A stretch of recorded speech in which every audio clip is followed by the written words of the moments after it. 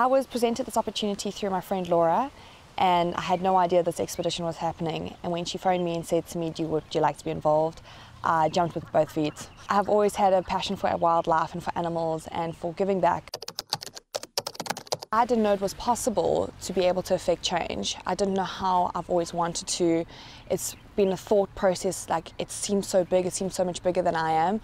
And listening to how each one of these women started with just a thought and how they just took one tiny step, and it's snowballed into all these beautiful organizations and these beautiful relationships and these connections.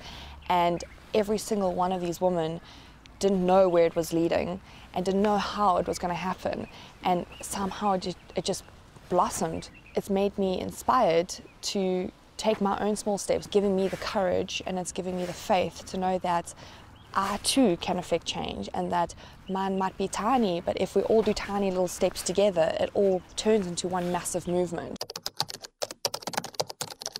Elephant Without Borders, these women, they spend their lives just kind of researching, making sure that they can facilitate a healthy movement between humans and wildlife, and instead of fighting the process, just casually, slowly teaching the people that they can work with wildlife and work with the environment as opposed to against it.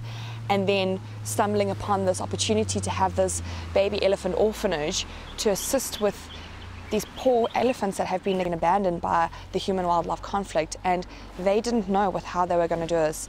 They just saw an opportunity, saw a need, and took in one baby elephant, then suddenly became 3, and now all of a sudden it is growing into this amazing, beautiful concept. My recommendation for any female that would love to do a trip like this is to do it. Is not to think, don't overthink. When I first decided to do this trip and I told a few people, including my mum and other people, they all said, oh, be careful, it's Africa, you know, just be safe, like you never know what's going to happen. Don't think about it, just do it. Every single experience along the way is so much more fulfilling than the fear and the stress and the worry of the what if that's going to happen. For me, getting here has opened up so many more doors and so many more thought patterns, and I could not be more grateful for this experience.